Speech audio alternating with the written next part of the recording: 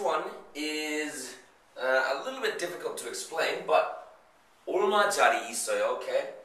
얼마 is referring to how much it costs, and 짜리, okay? Basically, when you're saying this, 얼마짜리 있어요, let's say you're looking at like two types of meat, okay? And you want to know how much, like what's the difference in price, okay? A 짜리, they're referring to each one, okay? So 얼마짜리 있어요, and I'll explain after I answer. It'll be a little bit easier. 얼마짜리 있어요, okay? For example, they can answer. Let's say they have one that's 7,000 won, and they have one that's 5,000 won, okay?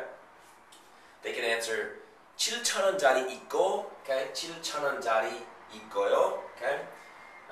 If you watch the taxi video, we talked about this. Go just means and, okay? So 7,000원, okay? 7,000 won. 짜리, 7,000원짜리. So one that's worth 7,000 won.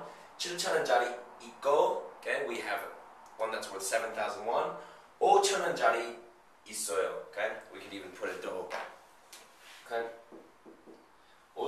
5,000원짜리도 있어요, okay?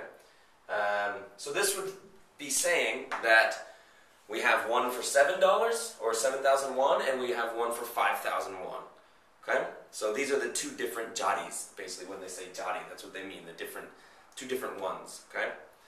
So again, 얼마짜리 있어요, okay? And they might answer 7,000원짜리 있고요, 5,000원짜리도 있어요, okay? Something like that.